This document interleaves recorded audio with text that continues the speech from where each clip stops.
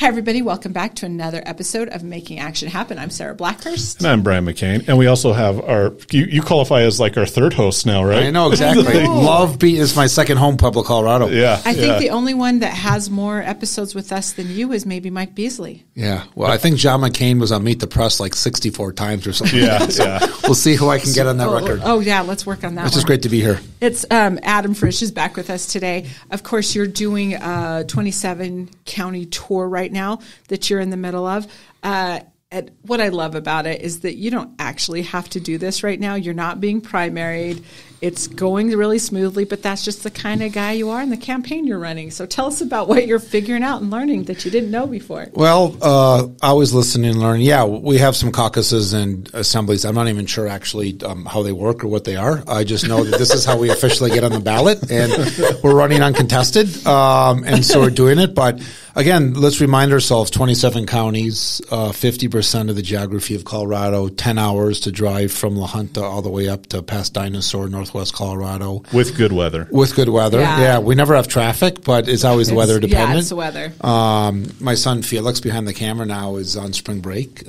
Some of you might have met him out there. He did his junior year of high school online last year, and we had a 25,000-mile father-son road trip last year just driving around. Just doing that. And so we were at the Pueblo Firefighters ball dinner at the convention center here on Saturday. We ended up the next morning we were in Saguache, and we ended up in Creed, Lake City, Pagosa Springs. Isn't it the greatest area? I love it. Spent the night in Antonito the other night, and just, the district is beautiful. Brian knows it well, but it's definitely the prettiest district in the entire country.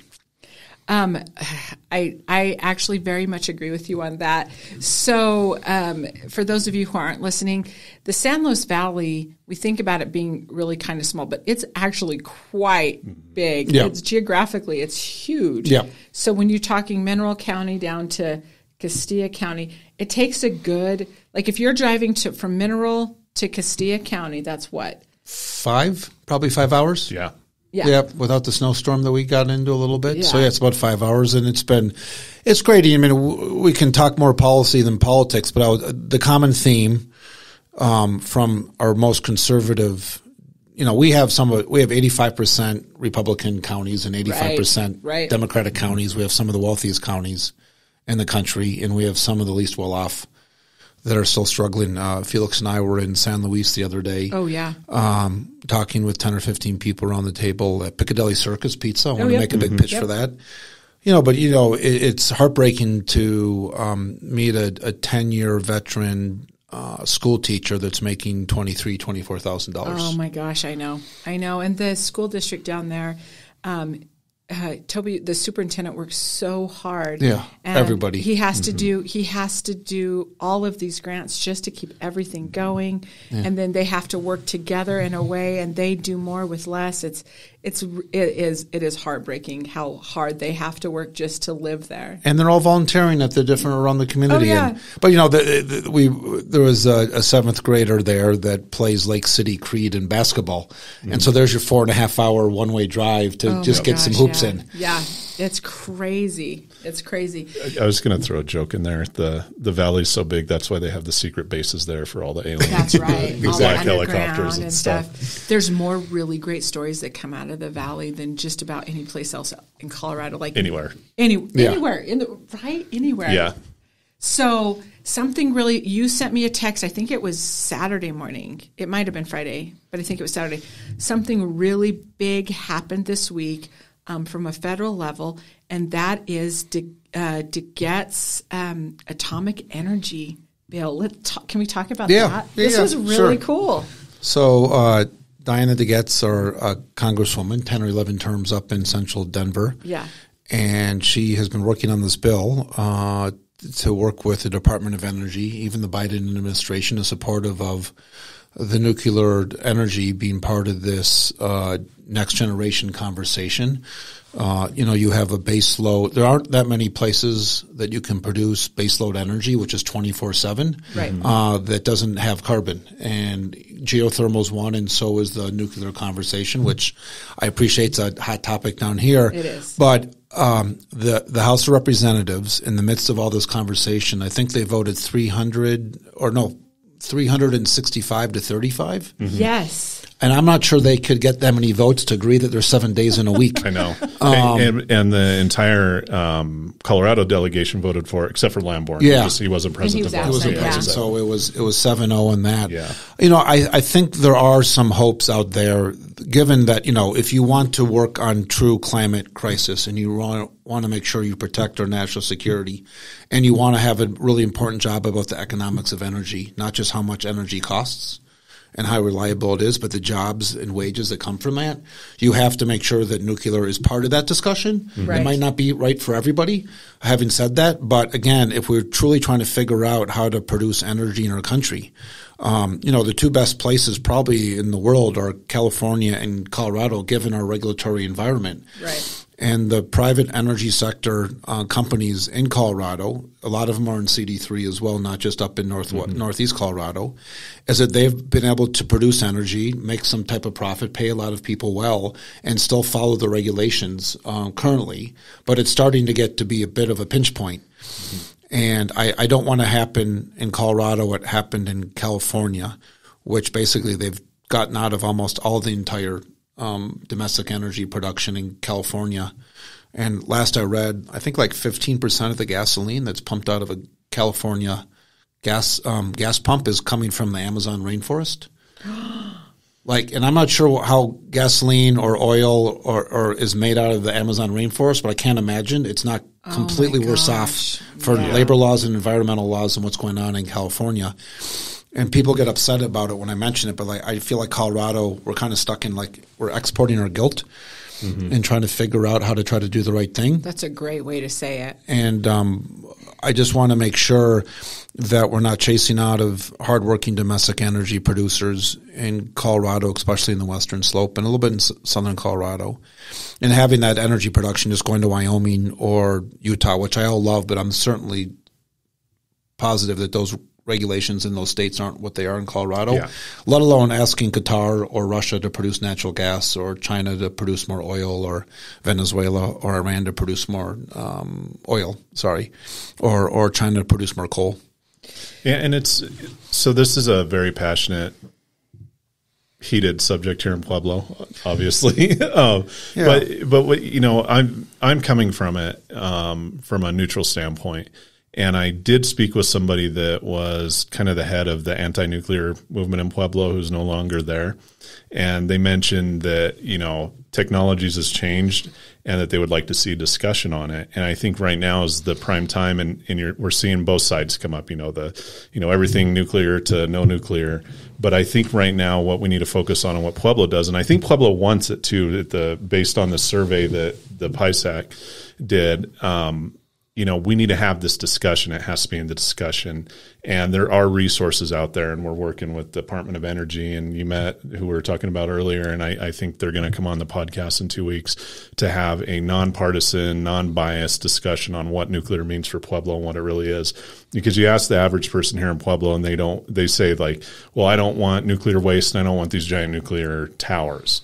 And what they're talking about is not that. It's like the size of a Walmart parking lot, basically. Yeah. And it's not like The Simpsons. Everybody thinks The Simpsons when you think nuclear. So I think right now with this bill, maybe that will bring some political points into the conversation from a political side that has traditionally been anti-nuclear to have the discussion and say, hey, let's talk about this and see what Pueblo wants. And at the end of the day, it's up to the community more than anything. Yeah, and I would say that exact same thing when I'm sitting in Congress. I'm not going to try to stuff a nuclear power plant on any community.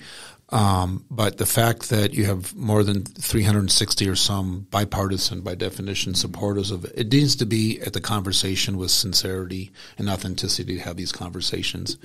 And I just don't know how you don't do that. At the end of the day, a lot of people around the country are watching this TerraPower company work on a small modular reactor up in Wyoming. Mm-hmm. And there's a coal plant that's winding down. And the idea is that the coal plant goes away and you bring in the nuclear facility and you plug it into the transmission lines that are already there. Right. And you get going. Now, my understanding would be that there's going to be enough demand from communities that are 90% in that are probably going to be able to take the next generation when they first come out. And from spending time in Rio Blanco and Mafig, Craig, with those 3 coal plants coming offline as well over the next, 5-8 years.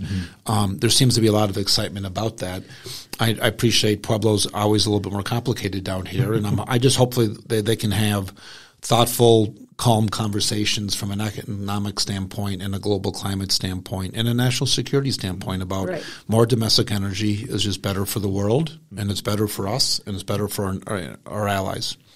So I'm curious. I just literally came in from Denver. I was at the Capitol with the Pueblo manufacturers. There's a Pueblo manufacturers group, and they were concerned about a couple of bills. But when we were meeting with the Colorado Chamber, they are sort of labeling, for lack of a better way to say it, a lot of the bills that are happening right now or that have been introduced or being introduced, and it feels like there's a new one every day, and they're calling them the job killer bills.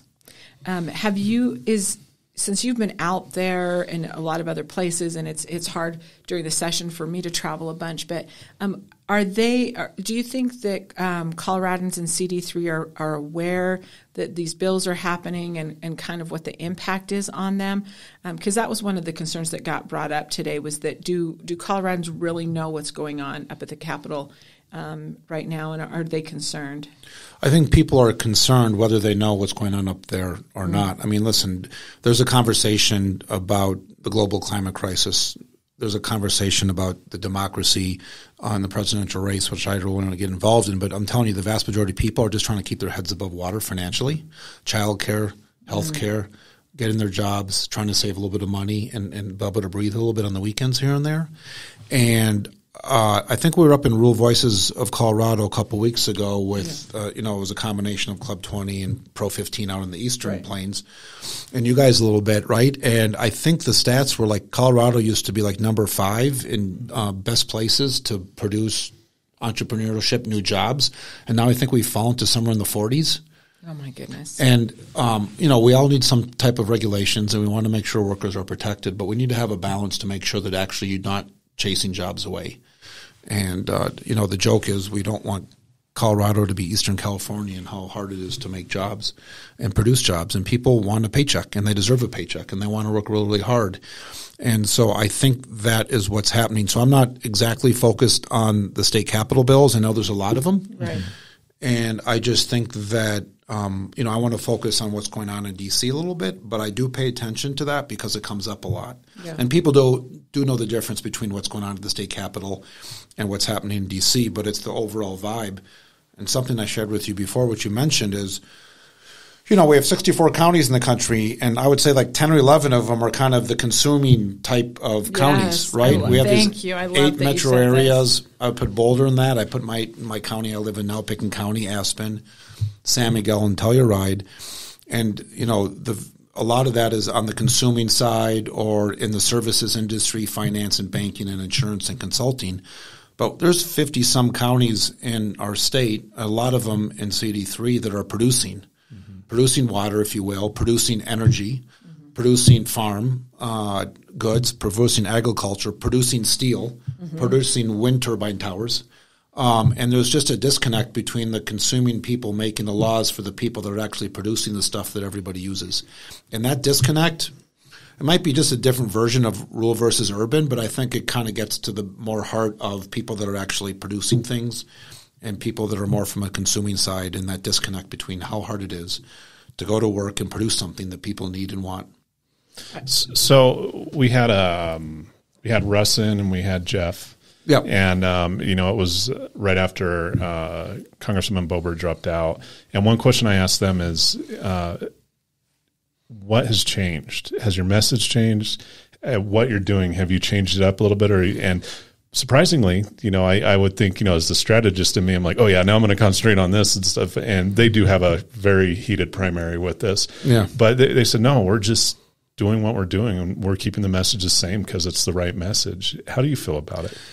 Yeah, I got in February of 22, and, there were some comments made by the current congresswoman, and that got me thinking about, is there a better way forward to have someone focus on the job and not themselves as much? And I'll just kind of leave it at that. But we started just driving around, and we've been trying to tell people why people should be voting for us, not against someone else. And a lot of that got lost in the shuffle because, for better or worse, she created a lot of national attention, and a lot of other people were in here. Some people kind of trying to help us, but not really helping us because they were picking on her for things that should not be part of the conversation, kids and family, which we never ever got into.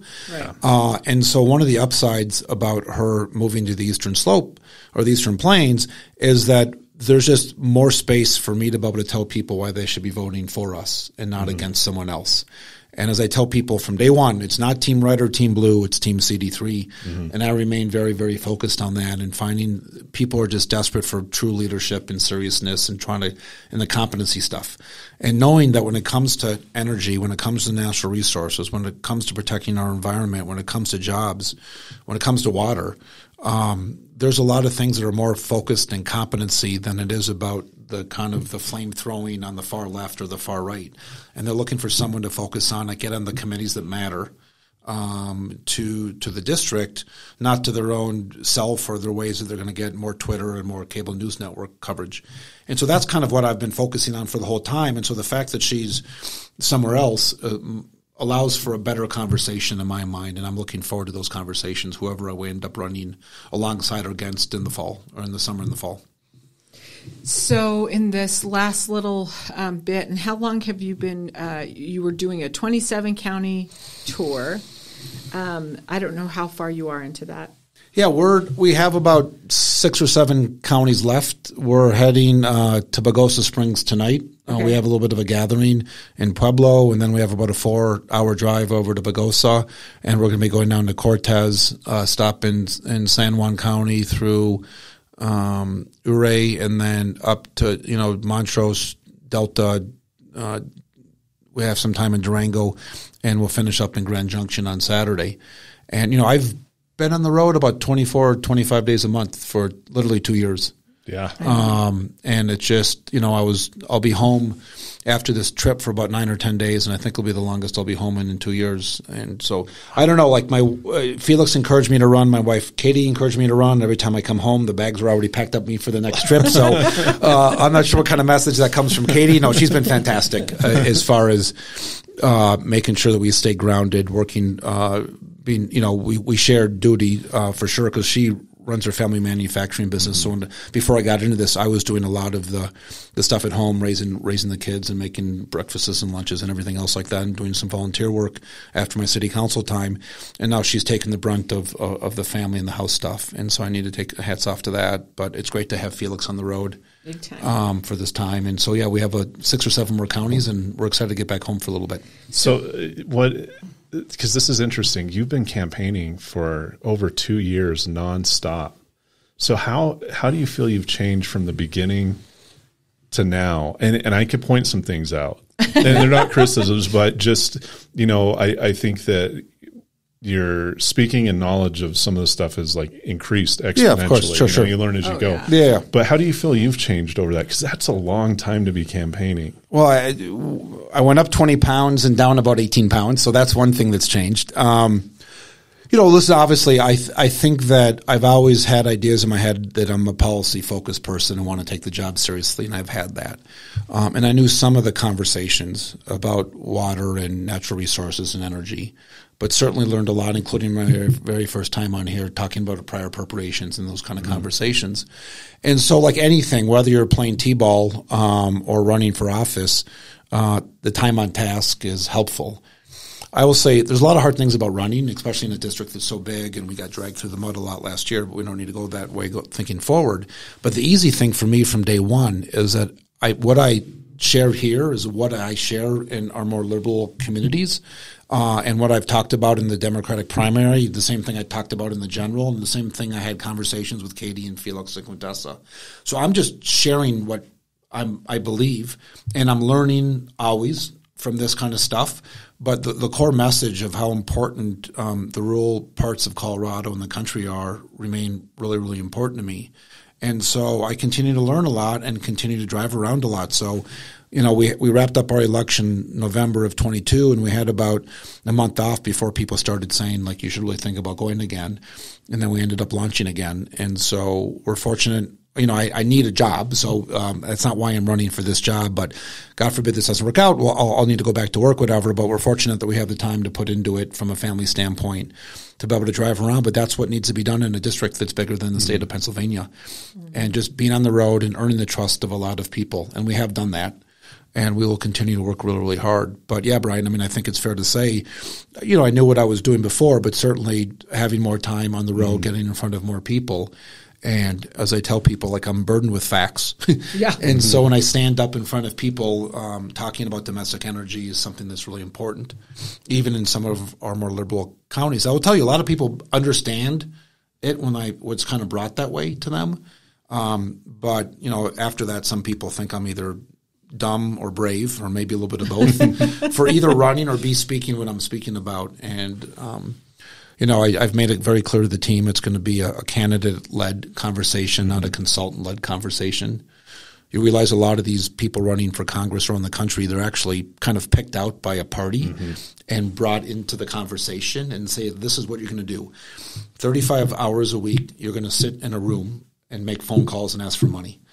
And the other 20 hours a week, we'll tell you what to say, and you go around and say it. Oh, and I'm like flabbergasted that is, or naive, that is how a lot of people work. But you see these 5 Democrats in Trump districts, and you see a dozen or more Republicans in Biden districts.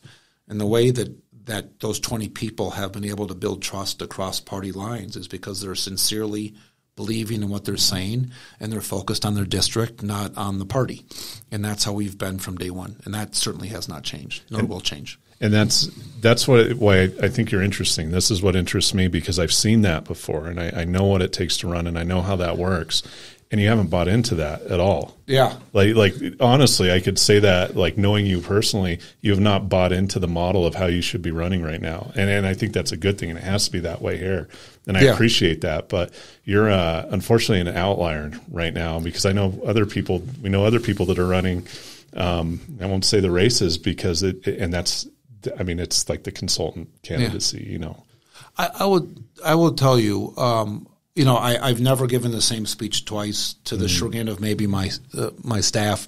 I don't have any written notes. I don't have a speech. I just get up and start talking. And so I try to hit some of the same themes, but it's never as organized maybe as it should be.